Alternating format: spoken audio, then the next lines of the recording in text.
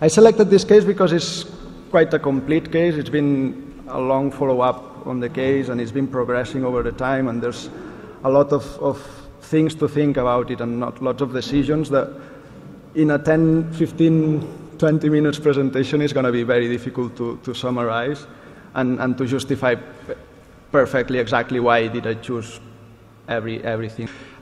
Here we have Floyd. Floyd was a 4-year-old German Shepherd neutral male that presented to us because he was referred because he had tachycardia that didn't respond to lidocaine. We're going to be seeing why he was not responding to the lidocaine.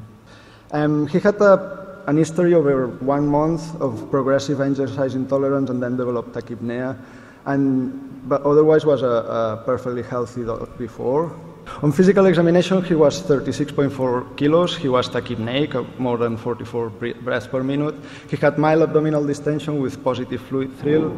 He had positive hepatojugular reflux. He had a very irregular heart rhythm, with a rate of more than 240. He had a marked pulse deficits, and he had a variable 2 to 3 auto 6 left apical systolic murmur. Our initial diagnostic workup, we took bloods. We always like to check the kidneys, etc., and that was normal. We measure, in our practice, we normally measure the cardiac troponins because it gives us an idea, not only on the cell damage, actual cell damage, but also give us information, prognostic information. So this dog had 1.18 nanograms per milliliter, which is quite a high level, and that made us think that the prognostic was not going to be very good to start with, and the blood pressure was still normal. On the ECG, we confirmed atrial fibrillation. It was fast, irregular, no P waves, more than 200 beats per minute. On the X-rays, those X-rays are taken after stabilizing the dog, and you can still see pulmonary veins were dilated, and there was still some interstitial pattern, and there was severe cardiomegaly. On the scan, we could see that the heart was dilated, both ventricle and atria, with a large end systolic volume and end diastolic volume. The mitral valve was quite thick and knobbly, and there was a large amount of mitral regurgitation in both mitral and tricuspid valves. We have a large amount of regurgitation. So our final diagnosis was myxomatous degenerative valvular disease with secondary myocardial failure, atrial fibrillation, and congestive heart failure. That is quite an interesting case because of the diagnosis. We normally tend to associate large breeds DCM, small breeds mitral valve disease, but we know that some large breed dogs, they can have mitral valve disease as well, and that was a nice example to show to our students and to discuss how you don't have to focus on what is evident and try to work up the case properly. So it was a nice example of. So the treatment strategies, we normally like to go for what is adequate for each case. So we always start with, when I was a student, we used to say that congestive heart failure was a 2-drugs treatment with furosemide and an ACE inhibitor. Then we introduced pimobendan, and nowadays it seems that without the spironolactone, the treatment is not complete. So now we tend to say to the students, congestive heart failure now is a 4-drug treatment, plus any other things that the case might require. We hospitalized the dog over the weekend. He came on a Friday night like they do, and we give them furosemide IV every 2 to 4 hours until the respiratory rate was under control. Then we added as well rate control medication, so digoxin and diltiazem. And then we discharged him, I think it was on a Wednesday, with furosemide, pimobendan, menacepril, spironolactone, digoxin, and diltiazem. This case, as I said, we've been following up this case until recently when he was put to sleep. So he presented on June 2009. So it's been like 2 years of following up the case. So as you all know, every person who's dealt with a congestive heart failure case knows that they tend to slowly progress and you have to adequate your doses, etc. And then there is a point that you start thinking, well, my furosemide is not working anymore as you wish because probably there's some resistance, etc. So you need to start thinking in other strategies. So normally we say that in the kidney, we have different places where the sodium is reabsorbed, so 60% is in the proximal tubule, another 30% is in the loop of Henle, and then 7% is, or around about 7% is in the distal convolute tubule, and the collecting duct is 3%. So using different diuretics, you can block sequentially the nephron in different places, and then producing diuresis in a steady manner. So spironolactone, as we all know, is not a very potent diuretic, but we use it for other reasons. We use it for its anti-remodeling effect, and because it's been shown that in people, but also now in veterinary medicine, it reduces cardiac morbidity and mortality. Other loop diuretics that we don't use in our clinical practice very often, so toracimide is another loop diuretic that we don't use routinely, but sometimes in these refractory cases that there's no way that they are going to produce any more urine than they should, and they are still on congestive heart failure. In some cases, we have experience with toracimide, and it's been working. It gives an interesting result, like improving the quality of life for a little bit longer.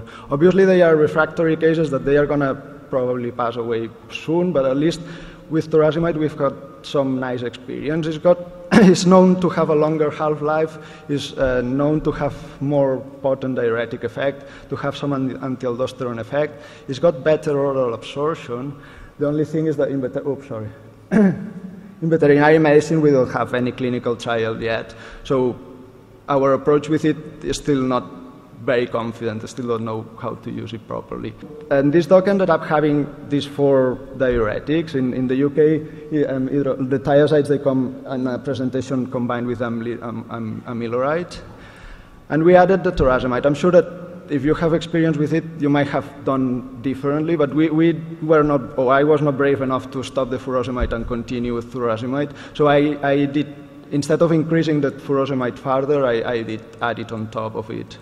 Then for rate control, we normally start with digoxin, and we know that if that's not enough, we have to add also diltiazem. Controlling the rate is going to help you to control the congestive heart failure.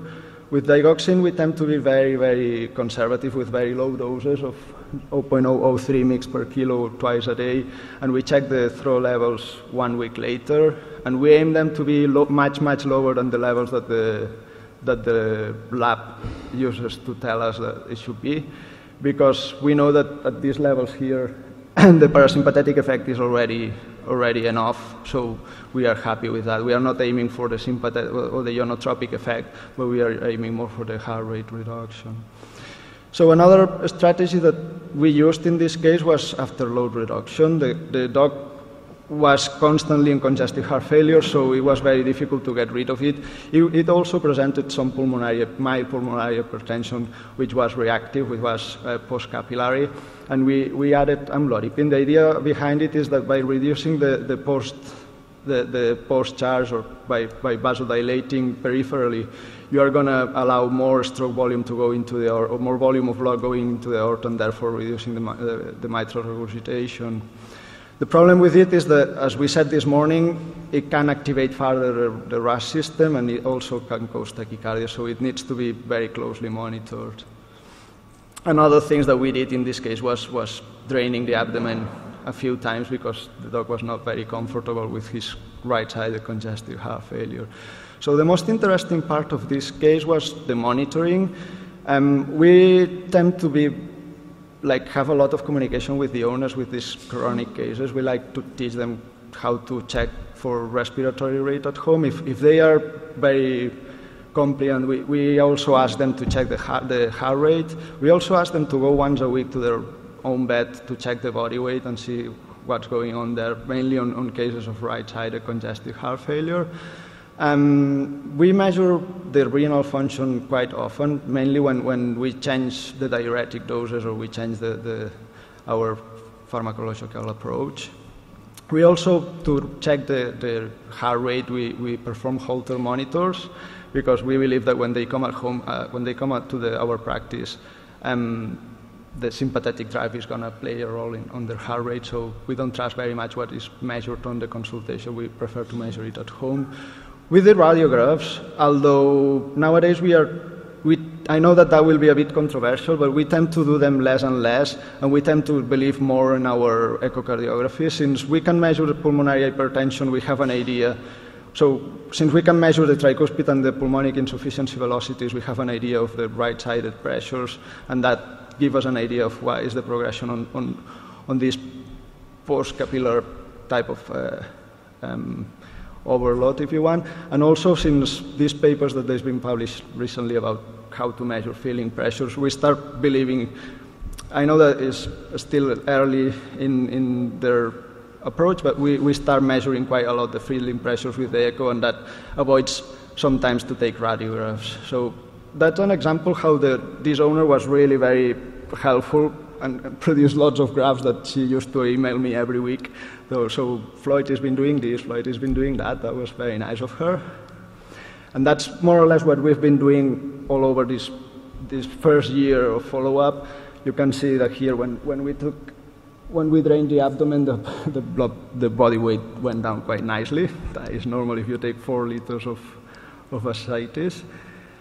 So in conclusions, these very chronic cases, it's very important that the owner is committed to the case and helps you. So teaching them how to measure respiratory rate and heart rate makes them have a feeling of that they are participating with the case, and that help us with their commitment as well. We like to believe that we are giving to the dogs quality of life instead of quantity of life, because we believe that that's what the owner and ourselves prefer the dog to have, so better quality than a long time.